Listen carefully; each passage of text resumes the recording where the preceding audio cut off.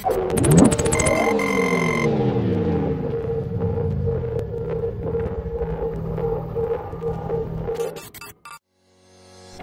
YouTube, Actisil again, and today we're looking at how to increase your gaming performance at least a little bit in Windows 10. It's important to note that there is not really a miracle cure for improving your gaming performance overall in Windows 10, but there are a few certain things that you can do to improve things a little bit. Taken together, these will probably result in a bit of a performance boost for you, but don't expect a massive increase in frames, just the knowledge that you've boosted it as much as you can. While some of these might be really obvious, and most of you will have done so already, some of them are a little less so and are definitely worth checking out. Let's go through them one by one. The first thing you want to do is to make sure that your power settings are set to high performance. If it's not visible in your power options on the control panel, just make sure you click the arrow next to show additional plans. Just enabling this normally should be enough, however you can click on change plan settings and then just tweak it a little bit further. The display timeout can be set to an option of your liking, as can the sleep timer.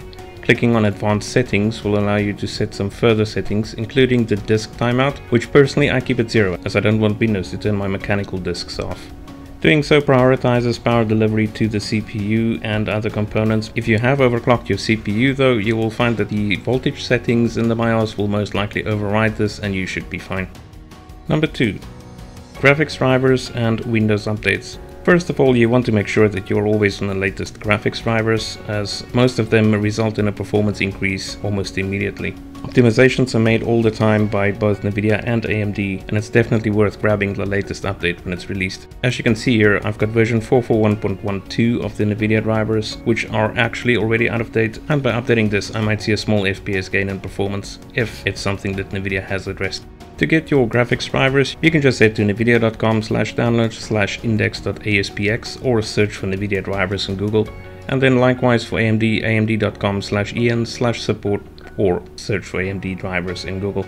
Both of these sites will allow you to choose the version of your graphics card as well as your version of Windows, after which it will provide you with a download link for the latest drivers. There is not so much a need to uninstall the previous drivers prior to installing the new ones as they used to be. Both of these driver packages do have a clean install option in them, and in 99% of cases that will suffice. As for Windows updates, you can navigate to PC settings, or you can just press the Windows key and R and start typing PC. You will see settings pop up. Clicking on that will bring you to this screen, after which you can go to Update and Security and make sure that you've applied the latest Windows updates. There are obviously some exceptions to this, as Microsoft does have a habit of releasing updates that break Windows. In most cases though, you should be fine.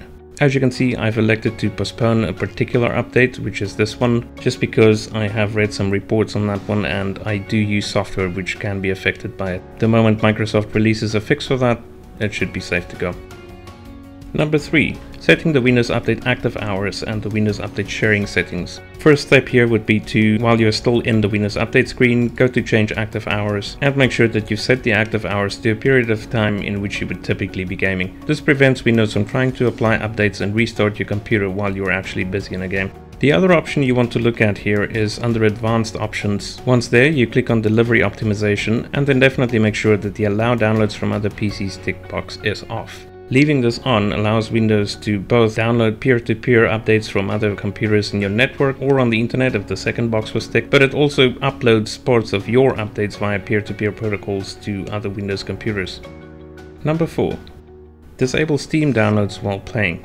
By going into Steam and clicking on Settings, you will be greeted by this screen. Make sure you're on the Download section of the screen, and then there are a few things to check. You can change the auto update time period. Typically I set this to a time outside of my usual gaming hours, but it's also important that if you do have a data cap from your internet service provider, to set this to a free period if your service provider has that. It's also very important that you double check the Allow Downloads during gameplay checkbox. I personally leave it on, but in most cases you would want that turned off.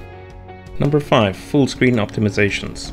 Right-clicking on one of your game shortcuts or the game exe file and going to Properties, you will see this window. Make sure you're on the Compatibility tab and then go to Change Settings for all users. On this screen you have to double check that the Disable Full Screen Optimizations checkbox is ticked. If the game requires you to run as administrator, make sure that is ticked as well.